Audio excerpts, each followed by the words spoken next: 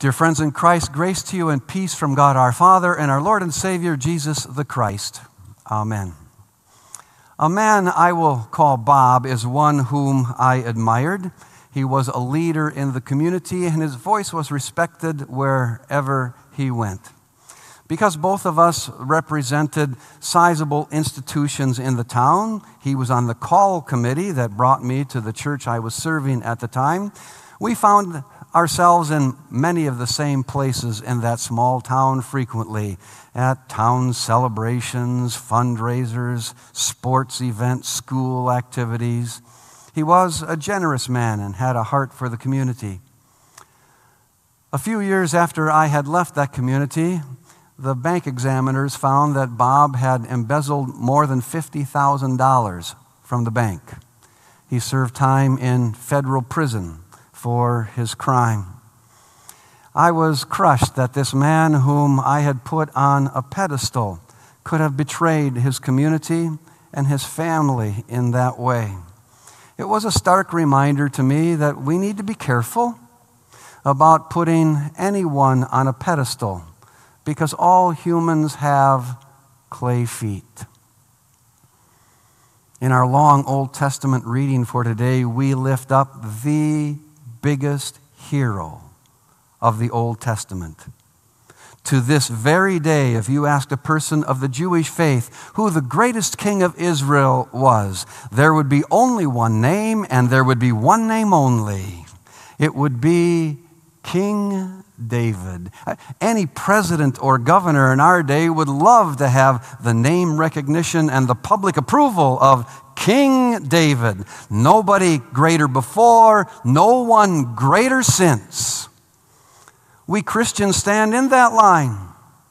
We, in our faith ancestors, waited for that one who would come in the line of David, one who would occupy the throne of David. Finally, that one came. His name was Jesus, the Son of David, we called him. But wait, have we not forgotten something? Have we not forgotten an episode that any human being would want expunged from the record? Have we forgotten that in one part of his life, King David violated almost every one of the 10 Commandments with his coveting, his lusting after his neighbor's wife, his adultery, his stealing, his killing of an innocent man? Seriously. This guy couldn't get elected dog catcher today in a town overrun by stray mongrels. There is not one politician who would want David's support or his fiduciary gifts. There is not one soldier who would stand up for David in battle after David had killed one of their own in battle. Things haven't changed much, have they? We wonder about King David, and yet we wonder about ourselves. I mean, if I told you some salacious story about a man who spied a beautiful woman, schemed to get her into his bed, and when he found out she was with child, he plotted to have her husband killed. I mean, wouldn't you be thinking 2019? Dateline NBC would be all over this. And at the end of the hour or two of Dateline, we would see King David in his orange jumpsuit, wondering how it had all gone so wrong. Could this be the same guy who was courageous in battle, killing the giant Goliath with a slingshot when he was only a boy? Could this be the same brilliant military leader, the gifted musician who gave us so many psalms that we yet use today to praise God? Could this be the guy who wrote, "Surely goodness and mercy shall follow me all the days of my life, and I shall dwell in the house of the Lord forever"? Yep, same guy. And in this Me Too era, we wonder how it is that David could have survived his egregious sins. But we also do not know the mind of God. We do not know God's full intent or purpose in allowing this terribly flawed man to remain as leader of his people, the king of Israel.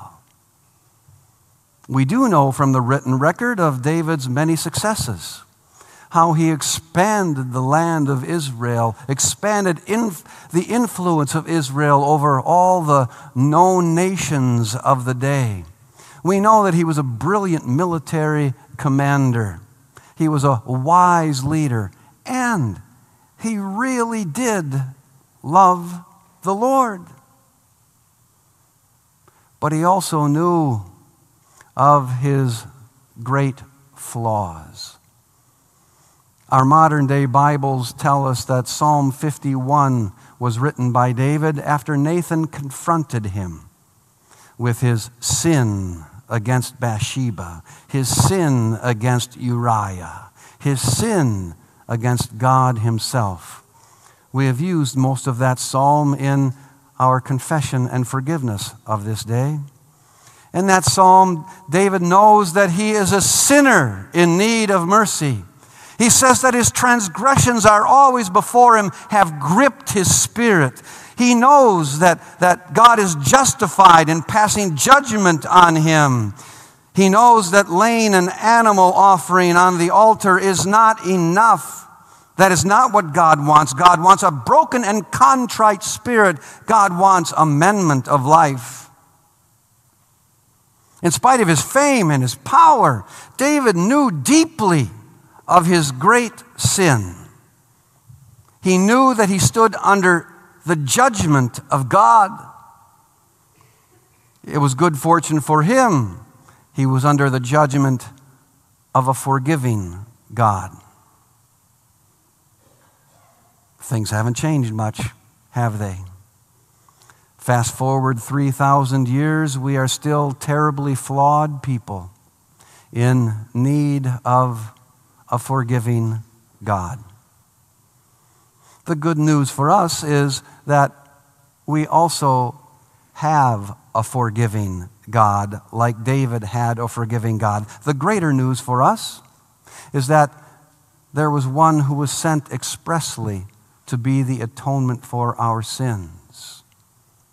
While David was pleading for mercy, we need not plead, for we know that Jesus came that we might have mercy and forgiveness.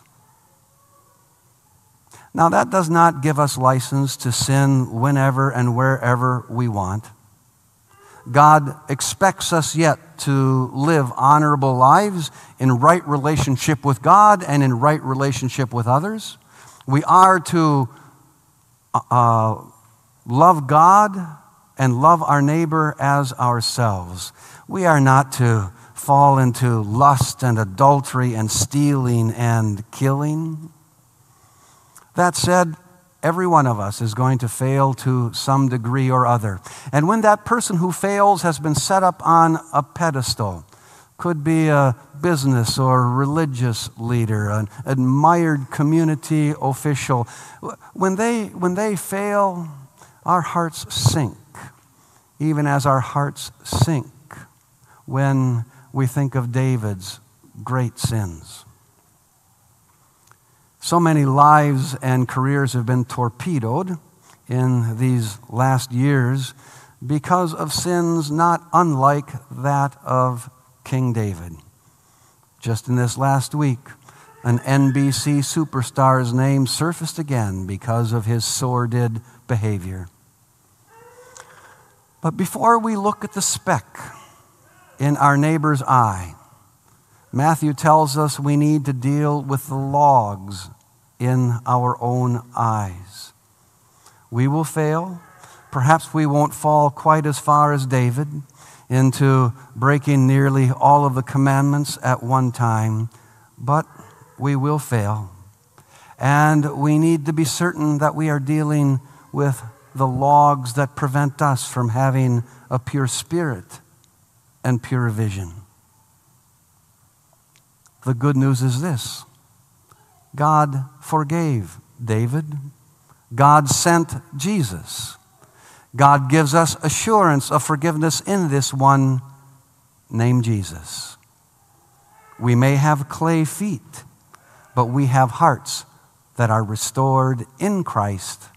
Amen. Hymn 801, please rise and sing.